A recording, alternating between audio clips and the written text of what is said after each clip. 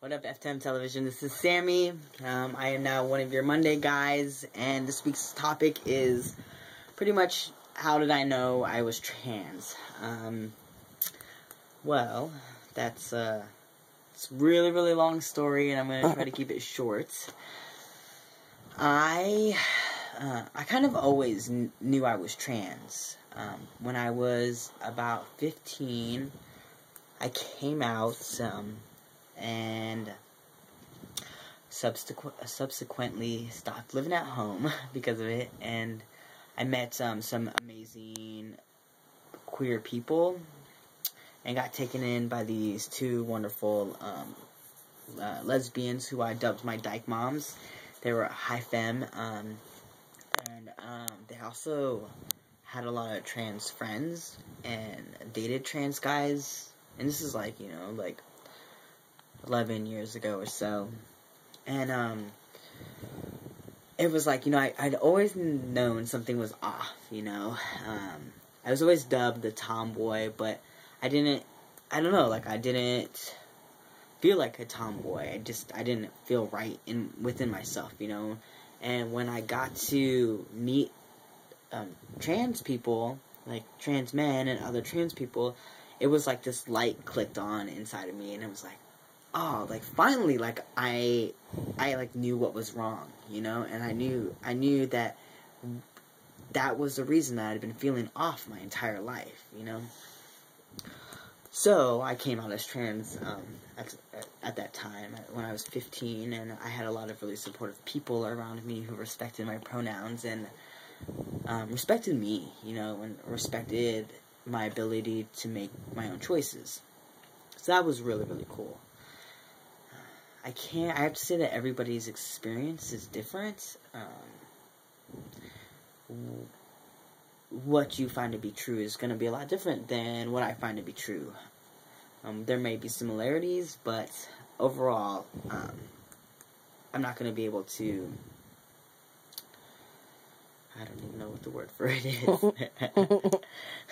That's James, my cameraman, laughing in the background. He thinks I'm super funny. But yeah, I can't really say that I have any advice to give to other people, because I don't have the right to say who's trans and who's not. I feel like it's something that you really know, and I respect anybody who's willing to go through all the hardships that comes with transitioning. I have had experiences where I've had people, when getting called out on their cis privilege,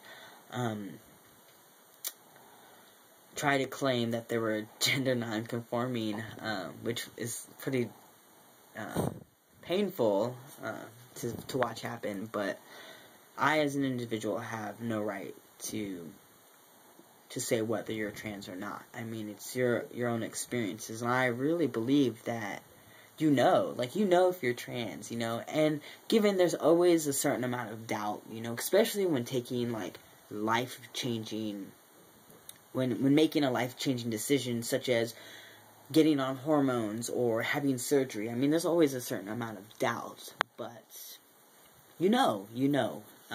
at least that was my case. I've always known, and deciding to get on hormones was like a big duh, big duh. Even when I came out to my dad, he was like, duh, I knew you were going to take this route. And so, yeah, what else? So, for me, when I figured out I was trans, it took me a really long time to take any action on it. I think partially because I was on the streets, living on the streets, partially because I was a drug addict, various reasons. I was really lucky that I had surrounded myself with people who understood and encouraged me to be who I was.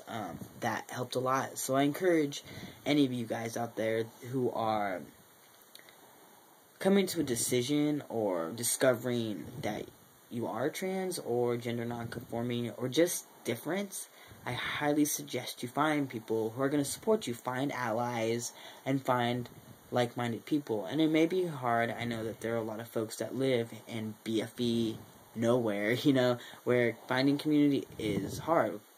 Thankfully, we have the internets,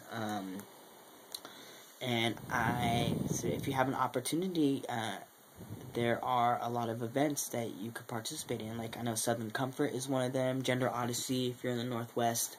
There are things that are for trans people to get together and to create community. And I suggest that if you have the opportunity to do it, if you have to save up all year, do something like that. They're really amazing experiences. And they kind of they help me confirm my identity, you know. They help alleviate some of that doubt I might feel, and some of that fear. The next thing that I would suggest is, if you have the idea that you might want to pursue medical transition, is to get in therapy as soon as you can. A lot of places suggest that.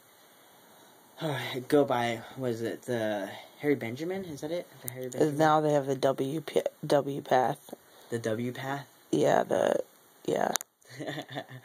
So yeah, I suggest that you get into therapy, start meeting. And I'm really big on gatekeepers. I know that from my own experiences that I wasn't necessarily in a place to coherently make my own decisions, especially being addicted to drugs. And it was really nice to get a second opinion. So those are some things that I suggest to you guys. If someone tells you you're not trans, or you're not trans enough, flip them the bird and tell them to fuck off.